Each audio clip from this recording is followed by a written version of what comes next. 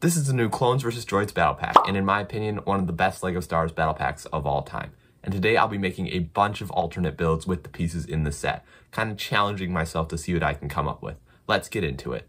So the first thing I'm going to build is some clone anti-aircraft guns. Kind of an interesting idea. I kind of want to make that turret look a lot better and not just have a stud shooter on the top.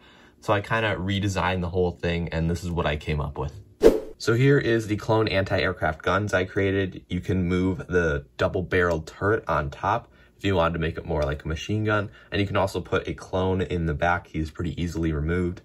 And there are also some stud shooters on the sides just to add some extra detail. They don't actually fire. I just kind of needed to put something there, and I think the stud shooters look okay. And it does have some feet as well. So I'm pretty happy with this build. I think it looks a lot better than the turret included in the set. And let's move on to the next build. So what I want to build now is I want to build a better turret. I kind of did that with the last build, which is the anti-aircraft guns. And so what I want to do is I kind of want to keep the shape of it, but make it a lot bigger and kind of make it a bunker design. So you can actually put clones in it instead of just having them behind it. So I'll show you what I came up with. So this is the clone bunker build I created. You can fit 2 clones behind it, and it has 2 little openings in the front for their blasters. And I also put a lot of detail on the sides. I kind of kept the same shape as the turret in the set, except that I used the Octopatara droid's legs to kind of make it a lot bigger. And overall, I think this one is super cool. It could be a little bit bigger, so it could fit more clones, but I think this works a lot better than the turret included in the set. Now that we've given the clones a few builds, I think it's time to give the droids a build to defend themselves with. They're looking pretty defenseless over there.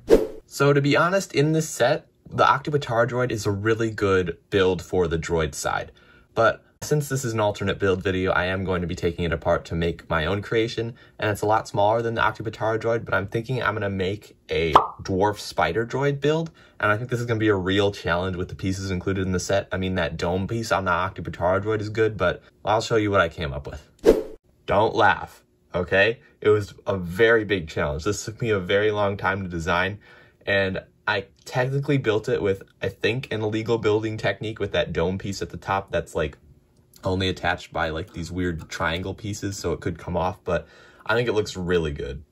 So as you can see, it is a little bit similar to the ATTE dwarf spider droid. It just is a little bit different with the way that it only has 3 legs. All right, I've saved the best for last, and that is, well, really the worst for last, to be honest. That speeder included in the set is really bad, so I tried to upgrade it with some pieces from the rest of the set, and this is what I came up with. So this is the speeder build I came up with. It looks a little bit funky, but I like some of the details I was able to add with the extra pieces, like the thrust in the back made of megaphones, and I do like the front design a lot better than Legos without those weird backwards triangle pieces. And it's a shame it doesn't fit 2 clones. That's something I kind of wanted to do. But I like the cockpit design I came up with where you can lean back the clone trooper really far. And I like the rails I put on the side of the cockpit. I think that looks super cool. So overall, I really like this speeder design, and I like how many details I was able to pack in. So overall, I think these alternate builds are really cool. They might not be as good as the actual builds in the set, but I think if you're more into building clone vehicles, this is definitely for you. If you want to know how to build any of the models in this video, comment down below and I can release a instructions video where I just show step by step how to build them.